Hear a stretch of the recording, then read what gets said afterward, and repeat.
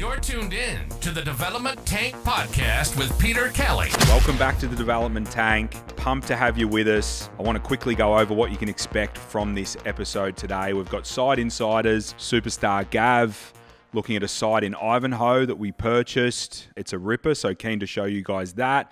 And we've got project Snapshot with Claire, our head of projects here at Little Fish, on a site that we are increasing the value through development for sale. So that's a super exciting one. There's a lot of value in that one, so make sure you stick around for that. I want to talk about a topic today, guys. Something come across my desk and I wanted to bring it to your attention. It's the expected rate cuts from the Big Four. So Bonnie, he'll have a snapshot of the Big Four and the expectations.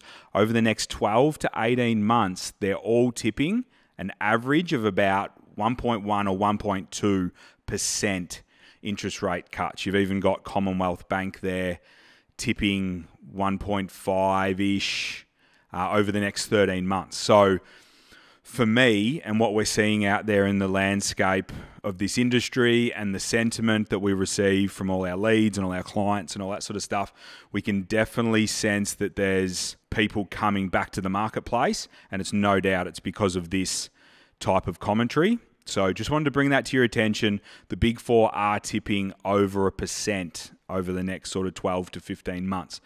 So interesting to see how that plays out. Doesn't always play out as they think. We're definitely seeing that sentiment of people wanting to enter back into the marketplace. So anyway, just wanted to talk about that because buying sites now, we talk 12, 18, 24 months down the track, I think it's going to be a different landscape. So I think we're going to see great buying at the moment when we look back in hindsight. So also, guys, want to get you across today in Site Insiders with Gav.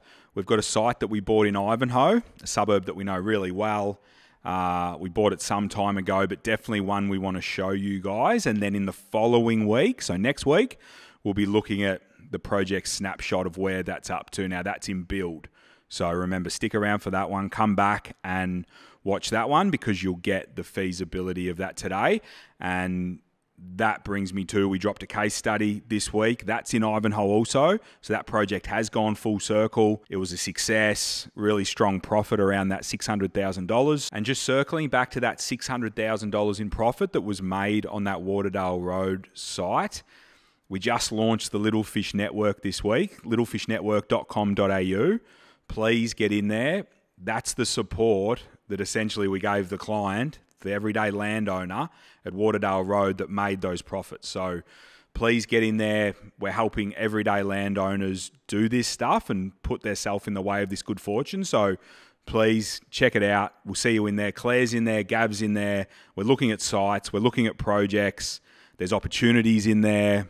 Great advice to keep you flying straight and keep you heading on that path to financial freedom. So jump in there, lots of value.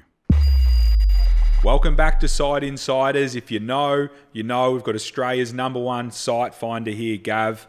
Gav, how are you? Yeah, good, thanks. Been a busy week, actually. A busy week. We've had the Little Fish Network drop this week as well, which you guys were probably more involved in the front end and the beta testing and even the building out of it. So yeah, absolutely. But now it's gone live and it looks good. Yeah, I'm probably on there daily, I reckon, adding lots of information about sites I'm looking at. Once or twice a week, I put a new site in there, and I put a lot of detail in there around why we liked it, how the numbers stacked up. If we got it, if we didn't. I put in stuff. I put sites on there as well that we don't get or we don't want. We look at really closely, and we sort of do our due diligence, go through the positives and negatives, and sometimes it might stack up really well, but got too many red flags, so we passed on it. Yeah, love it, love it. And yeah, for anyone out there inside that network, these are live opportunities. So some we pass on, like Gav said, but some can be purchased, and the network is live. So if you see a site that you like, Gav, and it's not for one of our sort of paid up clients, our advocate clients, they'll go in there as opportunities for anyone to buy. So great value. And there's also an opportunity for people to put in their own sites as well. If there's something they're looking at, what do you think of this? What do you think of that? And people within the community who are looking at these things all day, every day as well, have the opportunity to get involved in the conversation. Yeah, love it. Heaps of value in there. Get along to it, littlefishnetwork.com.au. Now, Gav, we've got a site that we purchased a little bit ago. Yeah, this was... It is one that I fancy, so that's why we put it on the list, but keen to hear about how it all come about.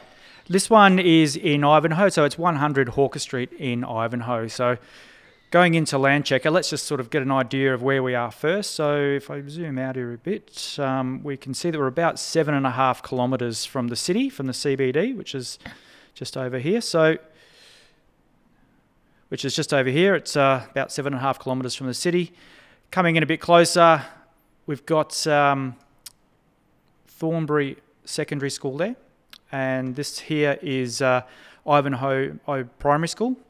And just up here is the site that you were talking about a little bit earlier. Yeah, thanks, Gav. Nice segue. But yeah, that is Waterdale Road. That's a 3-townhouse site, as people can see. Comparatively speaking, the sites at Waterdale will be smaller dwellings, being the 3, and probably an inferior location, medium busy road, Waterdale Road, and getting a bit close to the industrial. So obviously still a great project, as we saw in the case study, but this one, I feel like it is a sweeter location. Yep, terrific. And look, a little bit further away, about 1.2 k's, you got the heart of Ivanhoe train station and great bunch of shops. It's where I started working for Little Fish. Actually, we used to have an office there. We did indeed. So yeah, Ivanhoe is close to our hearts, and we do know it quite well, and we are pretty bullish about it. So talk to me about the site itself. So getting in a bit closer to the site, we'll actually we'll get up the numbers here. So 640 square metres, great frontage, 16.73 frontage, north-facing backyard. Let's just get into the high res. Excellent frontage. There we go, and it looks like we're off and running with our build as well. But we'll get into that next week, guys. So remember, next week, Project Snapshot. There we go. Things are humming down there. Great to see the progress. Sorry, Gav. You're right. So yeah, look, no trees on the site. I think it's probably got 40% coverage, which is standard for that council. They really love their trees, so no trees on it. It was also it was on market at the time, but they were taking offers beforehand. So we got involved in the conversation with the agent early. We really liked the site, so we jumped on it and made an offer and managed to pick it up before auction. Yeah, nice. And this was for a client that engaged us to find them a site and then manage that until completion. Just an investor, who wanted to get involved, didn't have the time to do it themselves, had the money, and found a great site for them. Awesome. So now, I guess, the fact that it's coming to life before our eyes, and how's that reserve, Gav? Like, that's probably another big box. Zooming out for that, not only you got your north-facing backyard and a good backyard at that, which you'll see next week, but directly across the road, and you'll probably see that from the front rooms, but also, great for the kids and whatnot, just across the road there. Yeah, amazing. So if you zoom in, you can see the front setbacks, you can see the side setbacks, everything's there for you to see. You can see that party wall down the middle. Nice, reasonable setback there. But I think, one of the big standouts for this one was, which we'll get into next week, but they are both 4-bedders, but the backyards, Gav. Yeah. Like, talk to me about like the back, the fact that you can have north facing, those backyards are deep, really deep. Yeah, you're like, 8 metres just there, and that's maybe coming off the back of the alfresco. Yeah, you're spot on, I reckon. And I'd say more commonplace for these dual locks might be sort of 4 to 5 metres. Yep. But that 8 metres is, a really nice outlook. And sun-drenched. Yeah. And also, just looking at the front here, easy for the second crossover. Very important. Yes, obviously we achieved that. Gav, can we look at the Feaso? We've got a couple of the amazing community out there. You know who you are, Fisher. You always tune in for the Feasos. There's a shout out, mate. Keep the comments coming. So we get into the fun bit, the numbers. The numbers, Gav, the spreadsheet man. So we picked up the site for 1.3 mil, which is still a great price, I think, for what the site is and all the boxes that it ticks. It's a great site. We'll try and find that these days now. Obviously we're, fair way into the project now, but 1.3 for a good dual lock site in one of Melbourne's leafy suburbs, I think it'd be hard to find. Yeah, it's a great spot between Thornbury and Eaglemont, so it's really leafy, quite popular. Bit of money over there too, mate. Mm. Your kind of place, Gav. My kind of clientele. So we've got the planning in there, about 110,000. It's probably come up a little bit since then. Our project management fee is in there based on the construction cost when we first took the site on. This is actually a confirmed construction price, so it ended up coming in at around 27,000 a square, which I think you'll probably get into a bit more detail next week. Yep. We're looking at resales here at just under 1.8 mil, and when we bought the site, it may have been a little bit less than that, but there are good comps around now of not only properties that have sold, but also a couple that are on the market nearby, and they're advertised for 185 to 19, maybe a slightly better location, but it just shows that there's money in the market for good property, really, and that's exactly what this is. Yeah, 100%. And I think by the time these are ready for sale, for that 4-bedroom accommodation, big backyards, all that sort of stuff, I think, to be in the 1.8s, the mid 1.8s, I don't think it's a stretch. Even that optimistic column there, Gav, to be playing around that based on the product that we are doing, which again will be next week. Stay tuned. You'll see all that then. But yeah, I don't think that'd be crazy at all. Important to note on this particular Feaso is its total project value is around 3 million, 3.1, and that it's very difficult to find projects that are getting returns, good returns at that price now. So you've got a $3 million project, but you're making 400 grand net profit, which is fantastic. Yeah, love it, Gav. Great project. Thanks for the insights. And please, guys, stick around next week. Site Insiders, if you know, Australia's #1 site finder. Gav, thanks for joining us, mate. I'll see you next week. Love it, Gav. Welcome back to Project Snapshot. We've got Claire, our head of projects here, back again. Dragged her away from her circa 80 projects she's managing downstairs. Thanks for coming back on, Claire. Thanks for having me. Nice. This is an exciting one because it is for a good client of ours, but it is a little bit different, and it is in one of our extremely sought-after leafy suburbs of Melbourne, which predominantly we don't work in. We don't develop in these areas that have heritage overlays, so it's nice to be managing an extension renovation in Hawthorne East. Yeah, definitely. And not to mention probably quite a long planning process for the client before they came to us.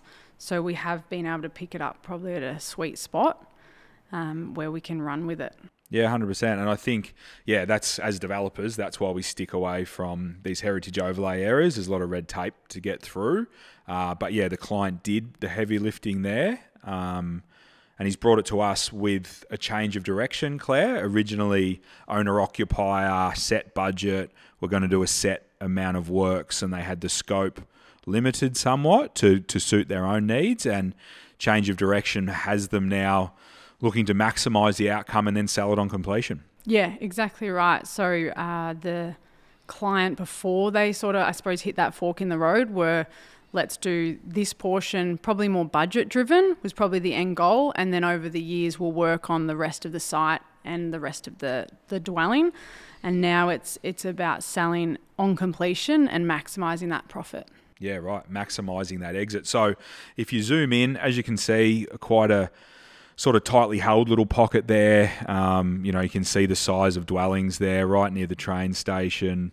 Heritage overlay everywhere. 437 square metres of land with right-of-way access for the cars. And that's a great snapshot because that's essentially what they bought, Claire, the way Land Checker shows us there. Yeah, exactly. It's a beautiful street, leafy. From what we've looked at, it's very tightly held street. So a lot of owner-occs, these are families, they're buying their forever home. It's not, it's what you'd probably say, it's hard to get your comps on it. Gav probably wouldn't like it.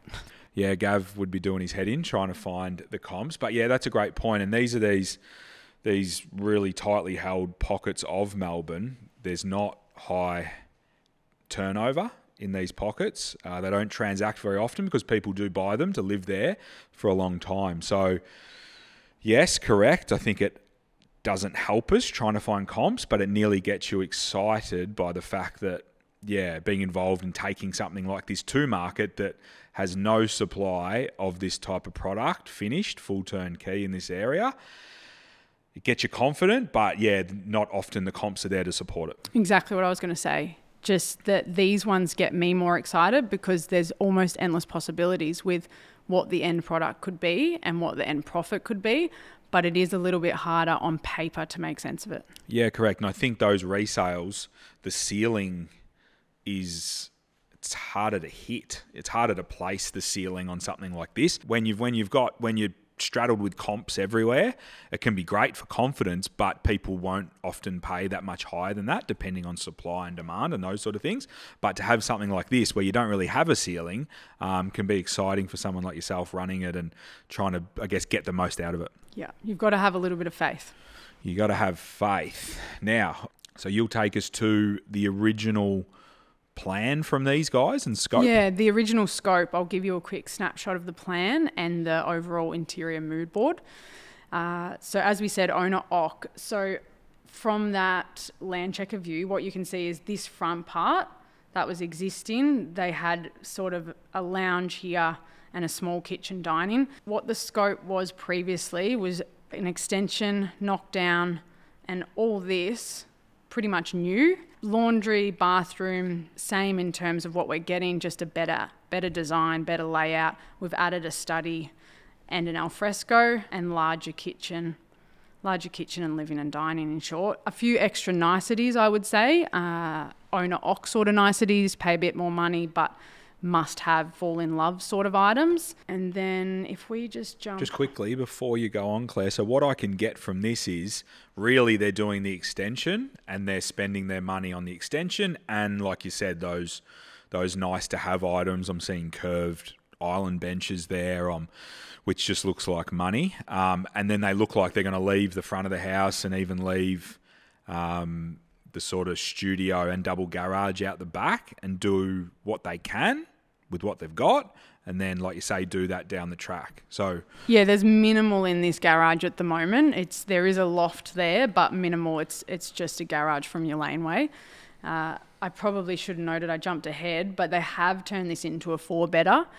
The long term, the plan was to turn this into a genuine master with a walk-in robe and an ensuite, but for now they have turned this from a 3-bedder to a 4-bedder, but without a genuine master. Yeah, I'm seeing that as a concern, and I'm assuming that you guys are probably going to fix that. Yeah, hopefully. Let's jump over to the mood board. This is interesting if you're doing this sort of development, and I find it interesting, but this is very client specific. It's personal taste. It's probably very hot right now when you're selecting it. We could see it as a concern if we were going to the broader market. It's probably not something, these dark tones, these are really expensive tiles. We probably wouldn't go that far. Yeah, no, I see what you're saying there. I can't say I don't like it, but yeah, I can see how it's more of a personal touch, and especially if it's got price tags attached to it, then it becomes a risk. So a change in direction there is probably warranted. Yeah, to be honest, I actually love it. I think it's great and it's quite a beautiful design, but to go out to the broader market with it, it's probably not a safe play. A little bit niche, yeah, understand. Okay, we're going to jump to the new scope, the new plans. New scope, new plans. Okay, here's the snapshot of what we've done. There's a lot going on, so we might just talk through this from maybe top to bottom. Of what we've added and why we've added it. So you'll see exactly what we were talking about before. This has now become a genuine master bedroom. So we've got our walk-in robe, our ensuite. We've got our 2 bedrooms. I suppose the biggest point here is that we're a 3-bedroom house, which is what it was when it was purchased originally.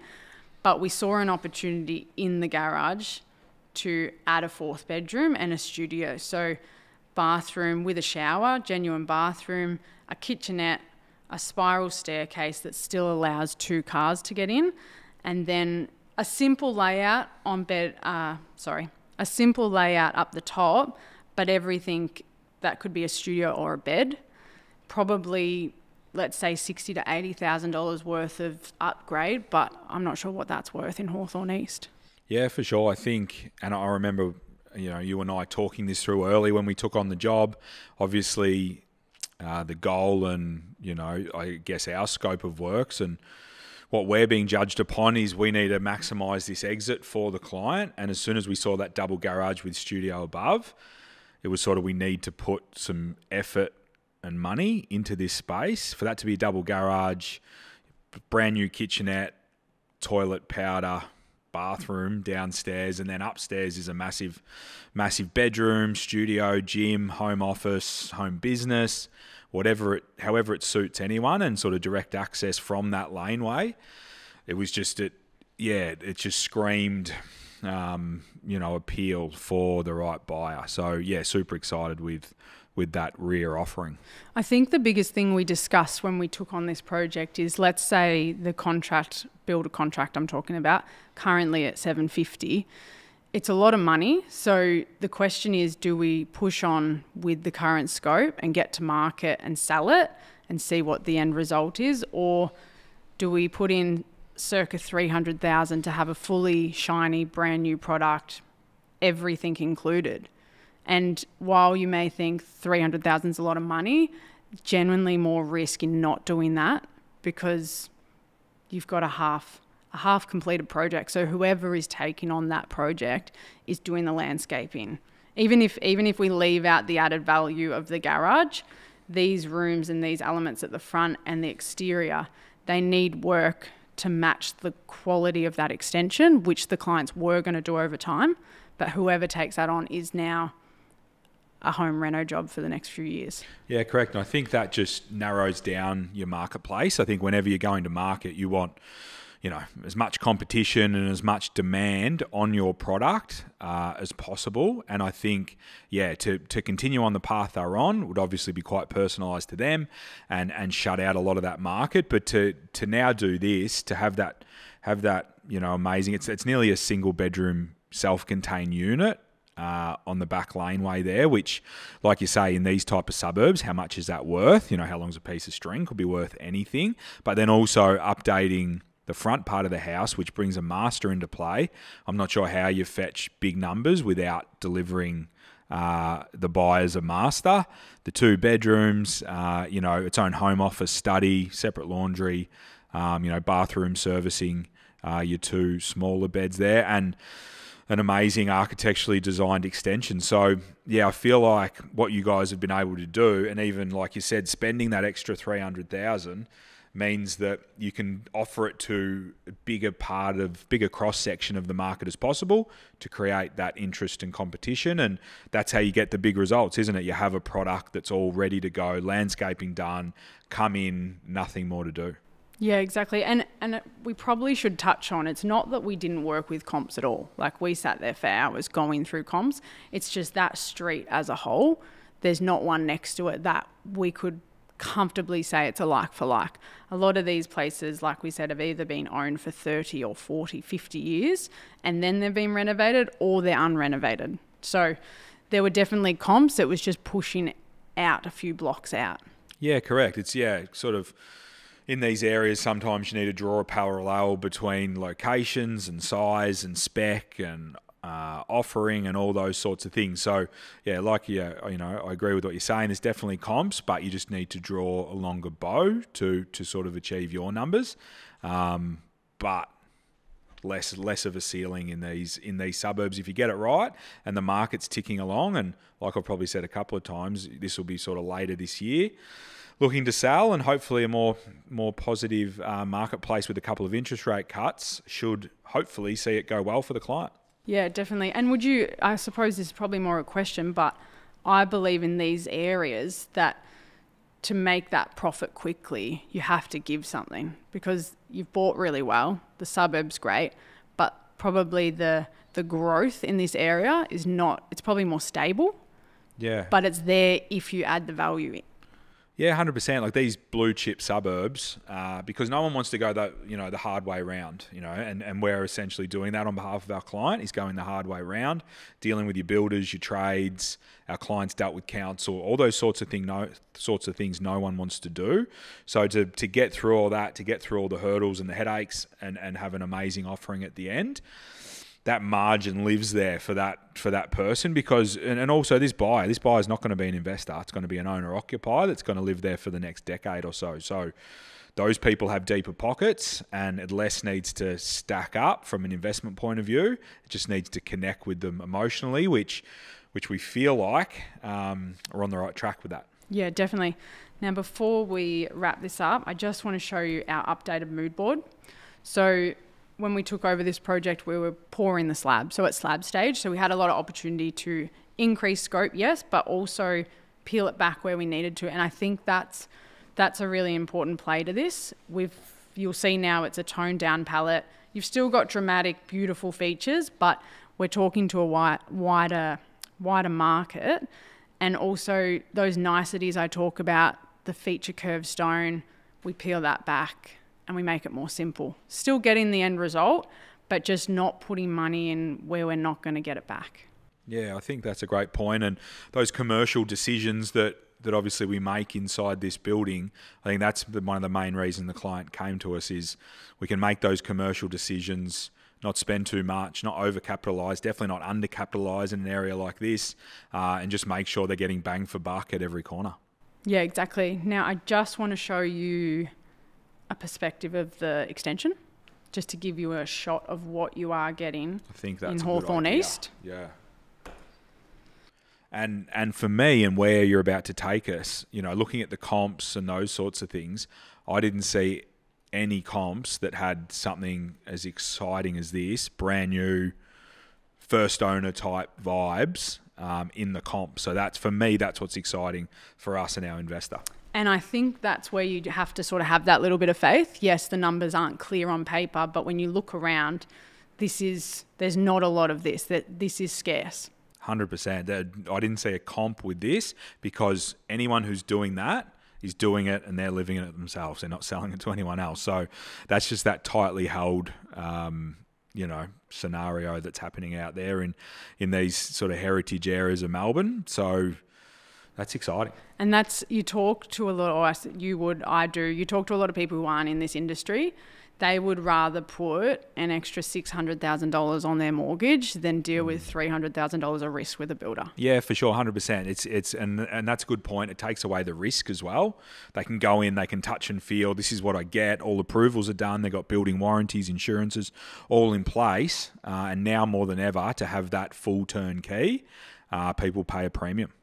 Yeah, I am excited about this. Yeah, so am I. And I think, stay tuned, but I think we'll definitely deliver some content when it's finished, when it's looking to sell, all those sorts of things. We'll bring you guys feedback on what the team's achieved and look to deep dive into this. But that will be later on this year.